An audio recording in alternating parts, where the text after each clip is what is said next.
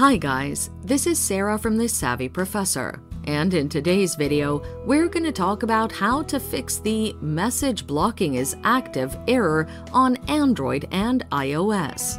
Watch this video until the end to learn how to do this and more. Check if your SIM is correctly installed.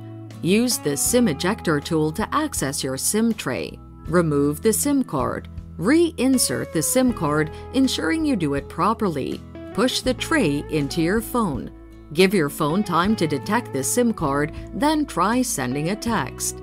Check your phone's block list. On Android, launch the phone app. Tap the three dots in the top right corner to access the settings. Navigate to blocked numbers. Click the X next to the number you want to unblock. Try texting.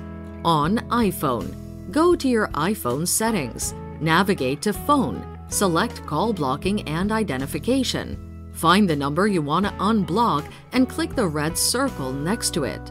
Go to your messaging app and try sending the text.